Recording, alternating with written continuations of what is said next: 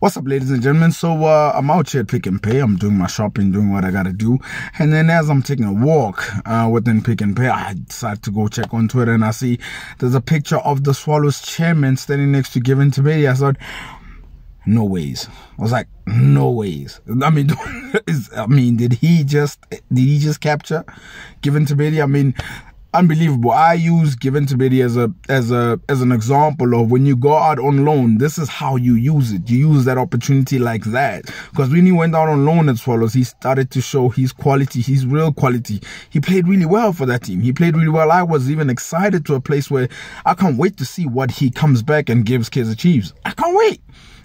But now it seems like he's going to Swallows. And it looks like it's the permanent deal. And I gotta tell you, man, when Swallows got Monapule Seleng, I thought, okay, you know?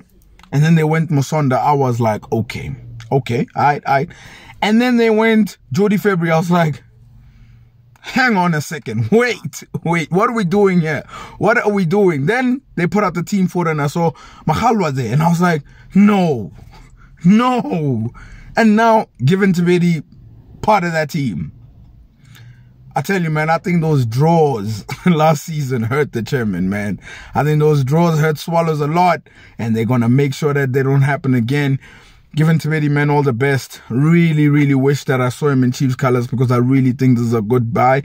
But the fact that he's a young prospect and the fact that he's going to get game time as well at Swallows as well, that is something that I'm very happy about. As for Swallows, man, see, this is one of the best transfer windows from a team this season, or well, this coming season, because their transfer window business has been absolutely solid.